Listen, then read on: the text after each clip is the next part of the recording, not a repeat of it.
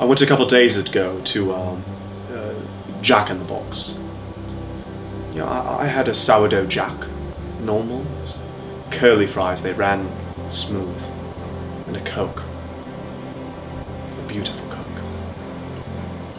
And I left, and you know, I was in class, and you know, I felt a little rumbly in my tumbly.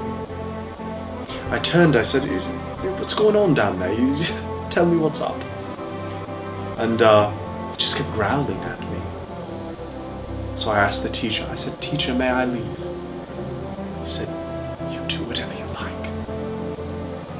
I winked and I left the room. I went back to my room and I pondered for a second. What could be rumbling? What could be tumbling? I looked down, and I knew what I had to do.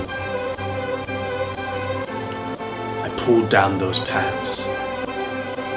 I pulled down those Calvin Klein underwear, and I went inside that room. I turned on that light. I looked down and I saw that porcelain monster with his demon waves, swishing and swashing, saying, "You can't go here. You can't go here. Find somewhere else." And I said, "You listen to me.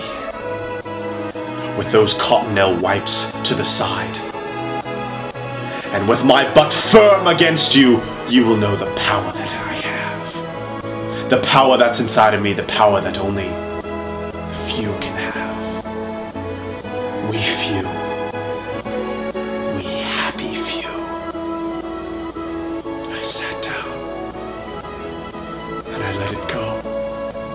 And it just ran through me so beautifully I could hear the song, that sweet song by Tracy Chapman, "Fast Car."